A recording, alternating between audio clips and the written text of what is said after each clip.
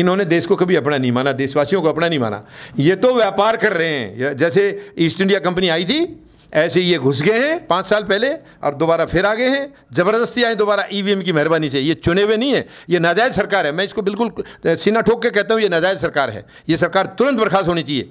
और अगर ऐसी रही और अगर गलती से ये 5 साल पूरे कर दिए, कोमल आप ये देख लेना कि ये रोजगार जितने आज चल रहे हैं उसमें से आधे भी नहीं रहेंगे।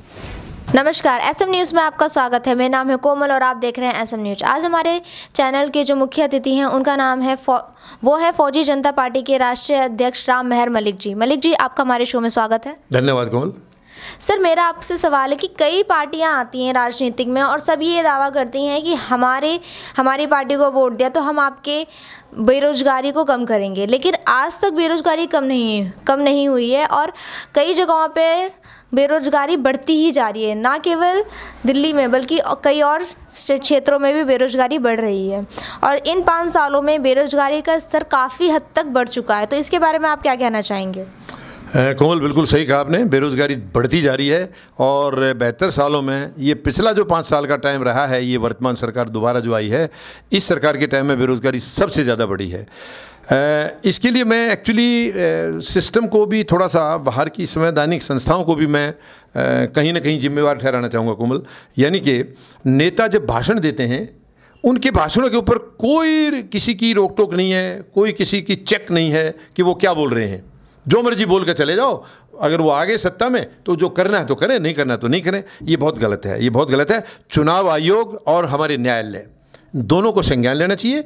उनका पूरा उनके दस्तावेज जो है ना, उनको प्रिक्योर करके रखने चाहिए कि किस नेता ने क्या भाषण दिया है, क्या कमिटमेंट किया, क्या वायदा किया है। फिर वो उस पर खरा उतर रहा है, नहीं उतर रहा है तो तुरंत उनके खिलाफ में एकदम से क्रिमिनल केस दायर होना चाहिए और उनकी जांच होनी चाहिए और उनको जो भी सज़ा उसकी मुनासिब लगती है, सूटेबल लगती है, वो उनको सज़ा दी जानी चाहिए। ऐसा हमारे देश में आज तक नहीं हुआ है। यानी जो सरकार चला रही है और फिर वो चुनाव में भी जा रही है तो वो अपनी सारी गलत शक्तियों का इस्तेमाल करती है, गलत शक्तियाँ इस्तेमाल करके, और काफ़ी हद तक वो चुनाव को प्रभावित करती है।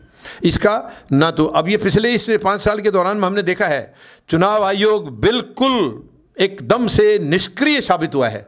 कोई चुनाव आयोग ने, हमने खुद शिकायत किया था, फौजी जनता पार्टी ने खुद शिकायत किया था। ये पिछले चुनाव के दौरान आपने देखे होंगे, बड़ी बड़ी होर्डिंग लगी हुई थी। ये जो पिछली सरकार थी, उन्होंने बड़ी बड़ी होर्डिंग लगाई थी, यानी दुश्मन के घर में घुस के किया प्रहार, फिर एक बार मोदी सरकार। क्या दुखद है, ये दुखद है। दुश्मन के घर में किसने किया प्रहार? क्या सरकार गए, प्रधानमंत्री गए थे या इनकी कैबिनेट गई थी?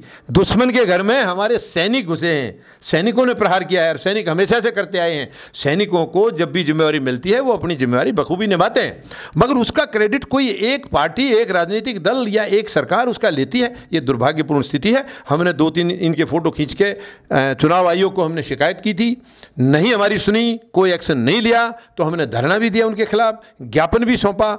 दुखद है कोमल, वो सब दबा के रख दिए गए। ये नहीं, ये तो यानी कि हमारा एक नागरिक का क्या अधिकार है, कोई परवाह नहीं है इस देश के अंदर। आज इनको कोई देखा नहीं जा रहा। अब इसी मुताबिक आप देखिए, बड़े बड़े वायदे करते हैं, उन्हीं में एक वायदा बेरोजगारी दूर करने का भी होता है। 72 साल में सब सरकारों ने ये 4-5 मुद्दे होते हैं, इन्हीं को लेकर के वो कुर्सी ले लेते हैं। बेरोजगारी दूर करेंगे, गरीबी दूर करेंगे, महंगाई दूर करेंगे, इस किस्म की। तो बेरोजगारी, मैं समझता हूँ इस पिछले 5 साल में ये सरकार ने वायदा तो किया था हम रोज़गार देंगे, मगर इन्होंने काम किया है रोज़गार लेने का, यानी रोज़गार छीनने का काम किया है। बहुत दुखद है। अभी एक दुर्भाग्यपूर्ण, मैं नाम नहीं लेना चाहूँगा, सबको पता है पूरे देशवासियों को, एक इन्हीं की पार्टी के नेता ने, जो कि सरकार के नुमाइंदे हैं, उन्होंने ये कहा था हमारे पास रोज़गार की कमी नहीं है, रोज़गार बहुत है, लेकिन योग्यता की कमी है, हमारे बच्चों में योग्यता की कमी है। तो सबसे पहले तो उस नेता को शर्म आनी चाहिए जो योग्यता की कमी बता रहा है। 1 मिनट के लिए मान लिया हमने योग्यता की कमी है, तो योग्यता देना किसका काम है? योग्यता बच्चों में लाना भी तो सरकार का काम है। अगर बच्चों में योग्यता नहीं है तो डूब मरने की तुम सरकार किस चीज़ की चला रहे हो?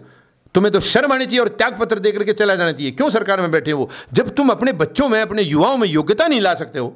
और दूसरी बात, मैं ये सवाल भी करना चाहूँगा यहाँ पर कोमल, अगर योग्यता नहीं है, हमारे बहुत सारे बच्चे तो विदेशों में जाकर के नाम कमा रहे हैं, देश का नाम रोशन कर रहे हैं। अब विदेशों में बड़े बड़े महान काम साइंस के, इसके क्षेत्र में हमारे भारतीय हैं। सीना चौड़ा हो जाता है गर्व के साथ।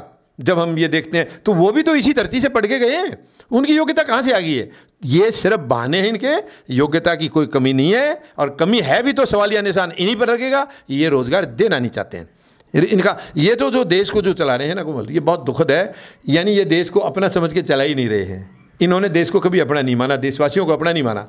ये तो व्यापार कर रहे हैं। जैसे ईस्ट इंडिया कंपनी आई थी, ऐसे ही ये घुस गए हैं 5 साल पहले और दोबारा फिर आ गए हैं, ज़बरदस्ती आए दोबारा ईवीएम की मेहरबानी से। ये चुने हुए नहीं है, ये नाजायज़ सरकार है। मैं इसको बिल्कुल सीना ठोक के कहता हूँ, ये नाजायज़ सरकार है। ये सरकार तुरंत बर्खास्त होनी चाहिए।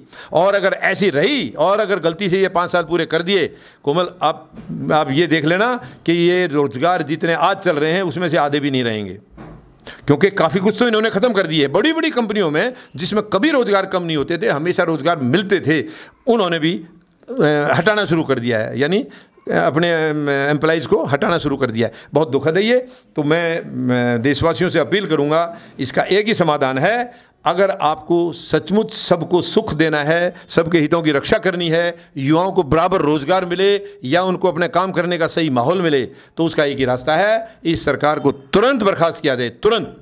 और बर्खास्त करने के लिए संवैधानिक संस्थाएं नहीं करेंगी, ये जनता को खड़ा होना पड़ेगा, पूरे देश को खड़ा होना पड़ेगा। जिस दिन देश खड़ा हो जाएगा उस दिन इनकी नाक में दम आ जाएगा। और फिर वहाँ पर अपनी पसंद के, अपनी मर्जी के ईमानदार लोगों को आप छांटिए। जो प्रक्रिया हमने चला रखी है, फौजी जनता पार्टी ने चला रखी है। फौजी जनता पार्टी का एक ही नारा है कि हमने सच्चे जनप्रतिनिधियों को चुन के भेजना है, जनता के बीच में से लेकर के। हम बेईमानों को वहाँ नहीं भेजेंगे, चरित्रशील लोगों को वहाँ भेजेंगे, ईमानदार लोगों को भेजेंगे।